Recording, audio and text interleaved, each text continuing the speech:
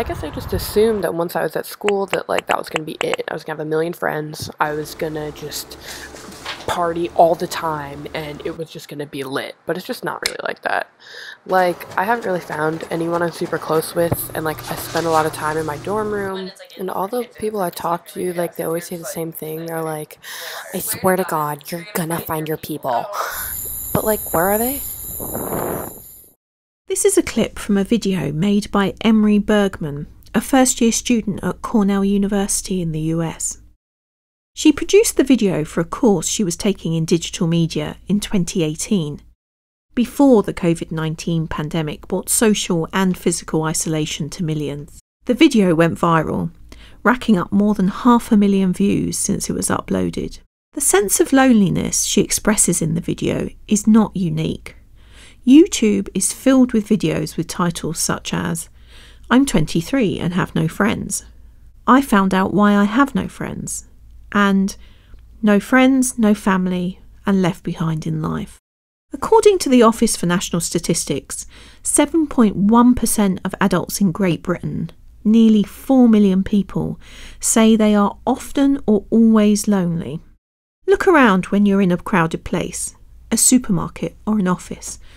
1 in 14 of the people you're looking at are likely to be lonely, not just sometimes, but most of the time.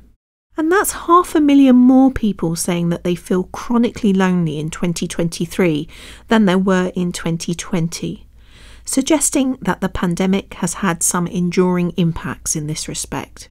The World Health Organization has recently announced a new commission on social connection to address loneliness as a pressing health threat, warning that people without strong enough social connections are at higher risk of stroke, anxiety, dementia, depression, suicide, and more. Welcome to LSE IQ, the podcast where we ask social scientists and other experts to answer one intelligent question. I'm Sue Windebank from the IQ team, where we work with academics to bring you their latest research and ideas and talk to people affected by the issues we explore. In this episode, I'll be asking, how can we tackle loneliness? I'll talk to a young person who responded to her own deep feelings of loneliness by campaigning to help others. I'll hear how people can be influenced to feel more or less lonely, at least for a short time. And I'll get a surprising insight into which group of people are the loneliest. So I started to experience loneliness in September 2021 as I'd gone to university for the first time in my life, and I was 21 at this time as well.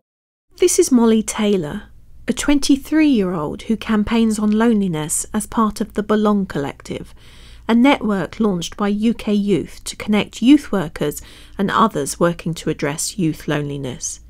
She is also the founder of the Alone No More initiative. More on this later. So I was a little bit older than my cohort and my peers, so I really felt that that was already a barrier in the way. And then also joining university, I was labelled as a mature student, which again was another label which I didn't think at the time was very big or kind of important, but now looking back at it, it's just another thing that puts a barrier in the way and can make people feel lonely, and I know that it did for me. So I just thought that it was normal to feel that way. You know, Freshers Week is really scary to kind of meet loads of new people, and especially at 21 years old, like I hadn't been in that social situation for a while. But then I started to realise that I'd been for a lot of barriers a few months before. So for example, in early 2021, I became estranged from my family. Not only was Molly facing the challenges of starting at university, she had also become estranged from her family earlier in the same year. However, she did not initially recognise that she might be lonely. It was a time of winter that then I started to feel quite depressed, and again that's why I thought initially it was depression and anxiety.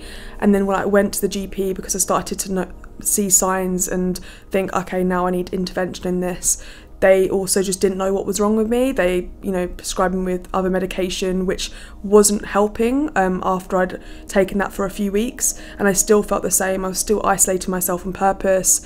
I was feeling really trapped in my room. I would eat 3 times a day by myself, literally like speak to no one all day, every day. And there was a period of time where I didn't speak to someone verbally for about 5 days in one period. But at this point, again, I didn't know that I was feeling lonely. Like, there was no conversation around it. Again, that stigma was still there. None of my peers knew what loneliness was, and it just wasn't in a day-to-day conversation. I wonder as well if there's a slight stigma around loneliness, particularly for young people going to university when you're supposed to be having the time of your life. Yeah. Do you think so? Yeah, I mean, growing up in society, we've always thought that, you know, parents and things and friends and older generations have always said, oh, university was the best time of my life, and this is where I've met long life friends. It's been, growing up, I remember having those conversations around me, hearing a lot of my older peers talking about that, and that's great that they felt that way. But I think we're in such a different time period now, we're in a different generation, and there's so many crises outside of university that it impacts your time at university.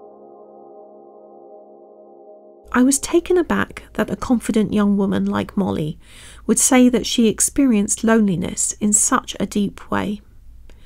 To understand more about which groups are most likely to be lonely, I spoke to David McDade, an Associate Professorial Research Fellow at LSE's Care Policy and Evaluation Centre, who works on loneliness as well as mental health issues.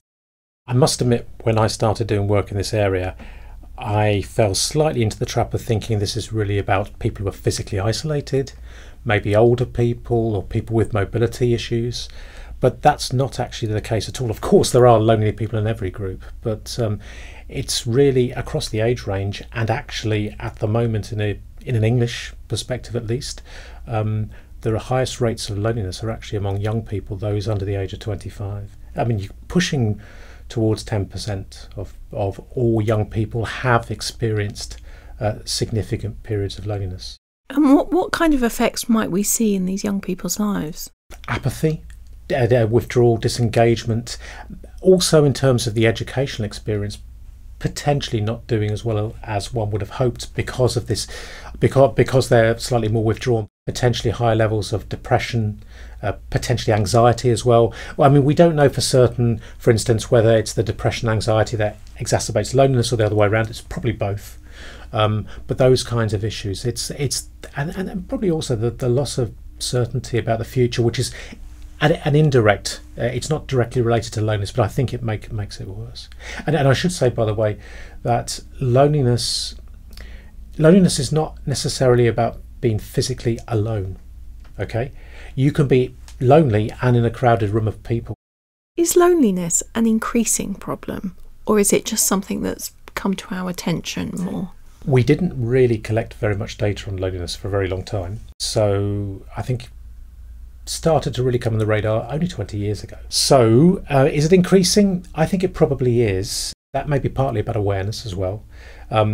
I think it could be, though, partly about the changing nature of society. I mean, in England, there are more people living alone, although, I mean, that's not the only reason to be lonely, but there is that there's more home working, there's more natural disengagement or more space between people than perhaps there was in the past.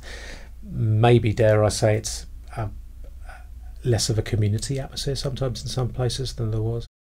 So loneliness is on the increase, and it's more than feeling a little bit isolated. Its impacts on people's lives are real. But what if someone who was lonely could be influenced to think about their situation differently, so they felt less lonely? This is exactly what Heather Capez, Associate Professor of Management at LSE, explored in some of her research. I have to say, when I read your paper, it was the first time that I'd really thought about loneliness as being perhaps as much about perception as about someone's personal reality. So that was surprising to me. Can you say something about that?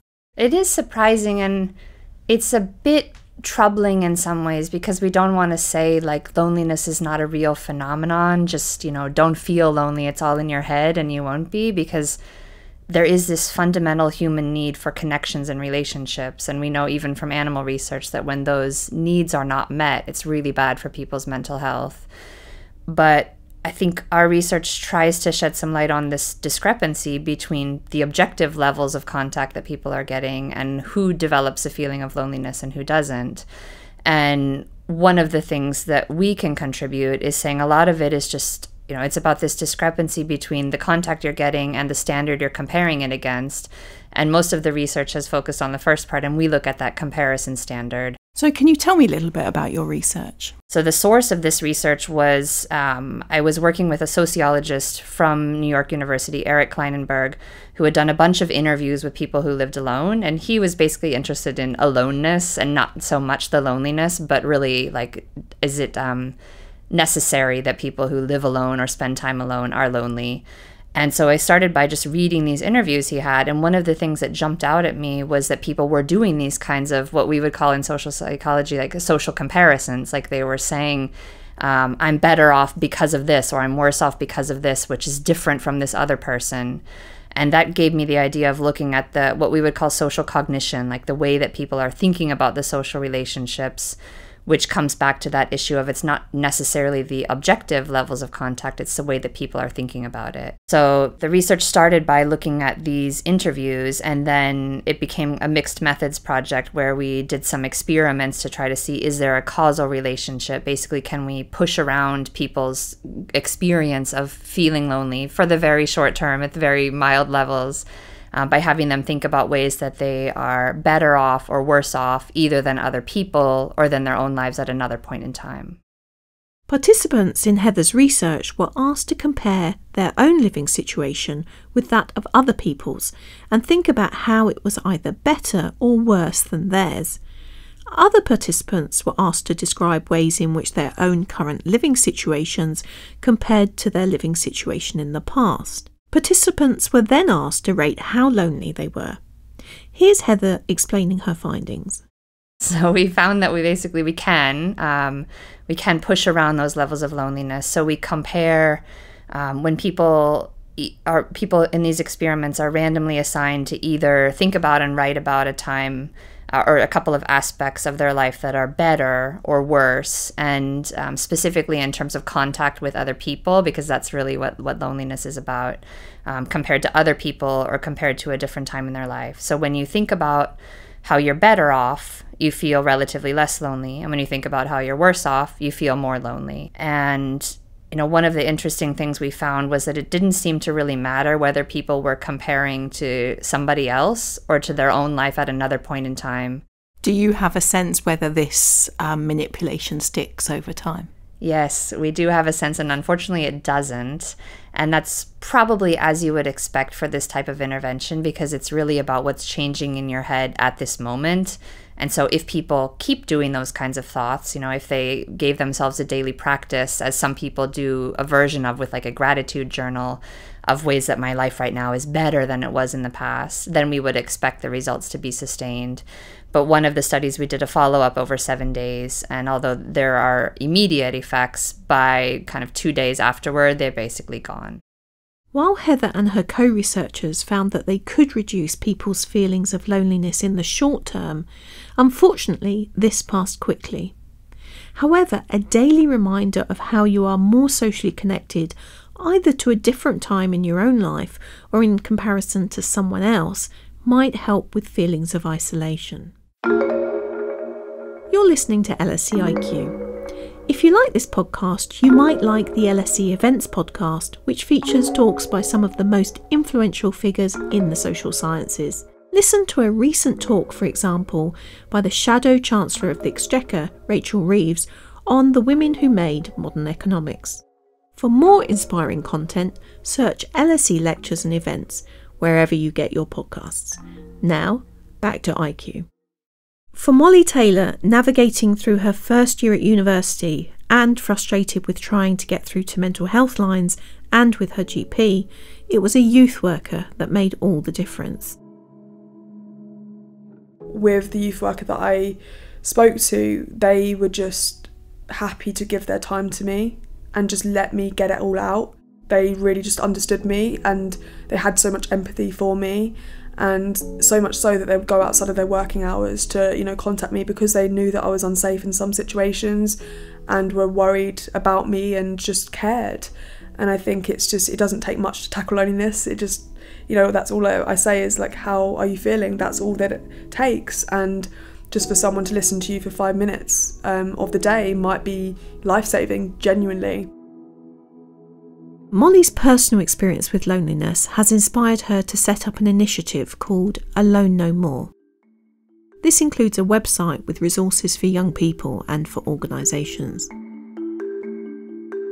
So about a year ago, I was sitting in my bedroom and I was just getting creative and thinking, if I was lonely or feeling that lonely, chronically lonely again, what do I think would have helped me in that moment when, you know, the mental health helplines fell through, when there was no GP to support me, when there was no friend or family. And I kind of come up with the idea of a loneliness postcard project. So it's like a postcard, on the kind of back end of it there are kind of designs that you can colour in, so similar to those mental health colouring books, with positive affirmations, and then on the front side of it there would be like a journal prompt for loneliness. So for example, think about the time when you felt a sense of community, what network of support do you have, what do you feel when you feel loneliness, so you can then spot the signs. Molly partners with organisations which use the postcards in workshops, for example. And since August, 7,000 young people have accessed the resources available through Alone No More. And Molly has established more than 10 partnerships across the UK. Of course, older people also experience loneliness and isolation, and getting them involved in social activities is part of a cross-governmental strategy to address loneliness in England. David McDade evaluated one such scheme called Reconnections in Worcestershire in the UK. The programme was set up for people over the age of 55 who met a criteria for being lonely. They were then matched with a volunteer who worked with them to identify an activity that the person enjoyed doing. I remember one gentleman who wanted to go gliding, or he had been gliding, that's right, he used to be a pilot. And he was able to get involved with an engineering society and do sort of car mechanics works and so forth, because he'd reached a stage in life where, even though he loved doing the gliding, it was a little bit challenging. But he was trying to find things that work for people. So it could be all sorts of mainly social engagement. Some of the people who were identified as being participants in the programme ended up delivering the programme to others. And I would say, as a general rule of thumb, that approach has worked for many people, not everyone, but for many people. People did create new friendships. They felt more connected to their communities. Some cases less isolated, and more intergenerational connections. Many of the volunteers were actually younger people, students and others, and certainly the people we talked to, a number of them really talked about the benefits of having that intergenerational, talking to younger people, basically, and having that connection. Were there any kind of shortcomings? I would say that some people perhaps ended up doing things that weren't their first choice. You know, they rather would have done something else. The point I mentioned about more intergenerational rather than mono-generational, if that's a word, group activity. So there were things like that. And I also think the other thing that was actually a very important point, I've just remembered it now, but it is important. Many of the social connection activities appeal less to men than they do to women, perhaps. The coffee mornings, the social outings, the shopping trips, and the work shopping trips and so forth. So there is that challenge as well about how do you engage with men who, again, you know, don't want to necessarily talk about things like loneliness or touchy-feely stuff, but in a way that works. That is a challenge going forward. David also highlights the challenge of making sure activities appeal to people from diverse backgrounds. In 2015, he worked on a report on mental well-being for the National Institute for Health and Care Excellence, also known as NICE. One of the things that the NICE report said was participate in community choirs.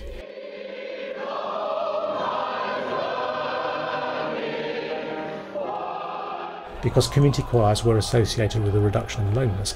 But, and this is the but, the evaluations tended to be mainly about women and mainly about white women of a certain age who know many of the traditional songs, Keep the Home Fires Burning, It's a Long Way to Tipperary, and other things, and maybe that doesn't necessarily appeal to everyone, and so forth. So, or to men, actually, for that matter. When I say these things, so there are those kinds of issues there, and I know lots of work is going on to try and challenge, like gardening projects, walking schemes, cinema projects, all sorts of things. But that's also why it can be a bit challenging, because these are very individualistic types of activity. We can't have some monolithical program that says, this is everyone's going to go and do Tai Chi, or whatever. As David says, not everyone wants to go to a coffee morning or do Tai Chi, but it's the human connection that matters. Going back to where we started, how can we tackle loneliness? Here's Heather Capes. I don't know whether we always know yet what the solution is, but at least we're trying, and maybe that goes some way toward destigmatizing the problem, because I think one of the things that probably contributes to higher levels of loneliness is kind of feeling like it isolates you, like I must be the only one. Everybody else is out with friends and having people who care about them. So being able to talk about it, being able to share strategies, I think being able to study it, hopefully helps us figure out ways that we can tackle it. I guess if I would take my researcher hat off and just put on my citizen hat, I would say things like, trying to bring people together, building community organizations, get involved. For Heather, reducing the stigma around loneliness is key.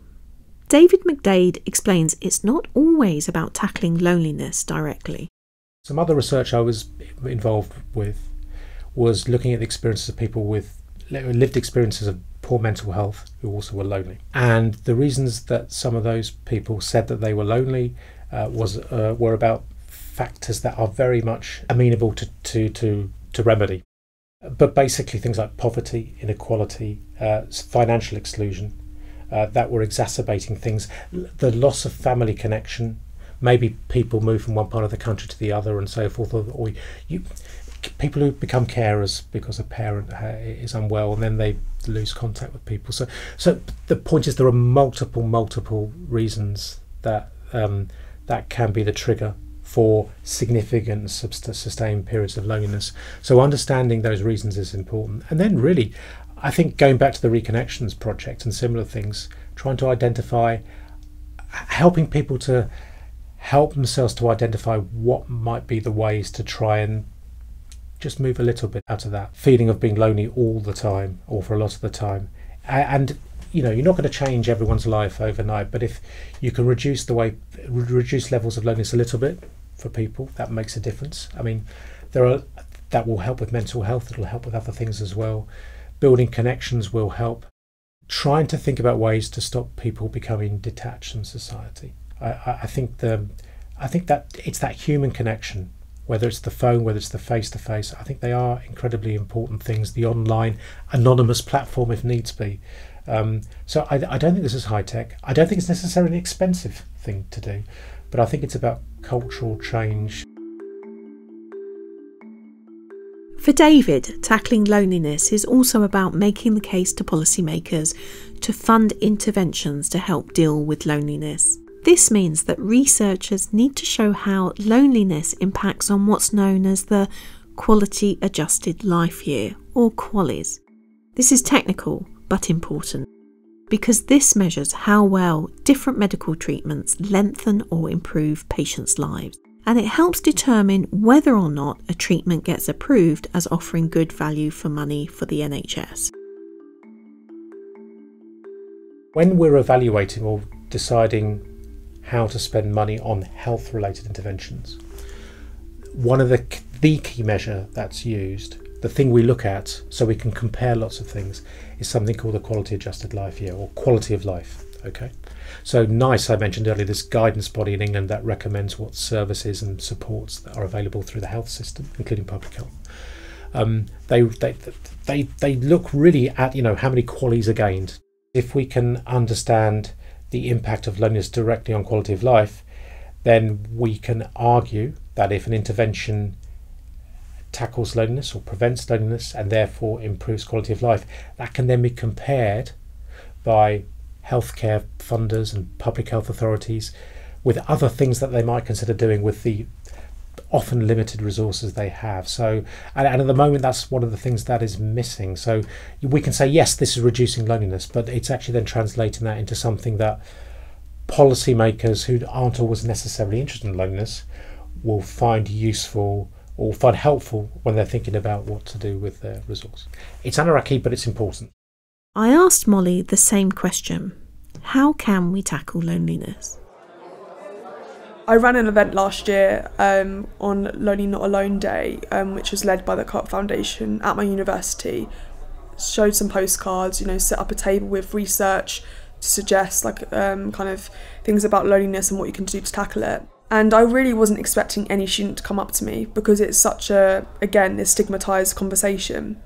But actually, on that day, 50 young people came up to me and I was quite surprised, and everyone that came up to me said that they'd felt lonely at some point. So I think just as simple as raising awareness, putting some posters up around university halls, kind of having an ambassador that can, or a volunteer team that can run similar events is great. And I think just general society, let's just talk about it more. If you're listening to this and you're not a student or a young person, but you may perhaps a different age or a different group of people, just ask, it all still applies to us, just asking someone how they are.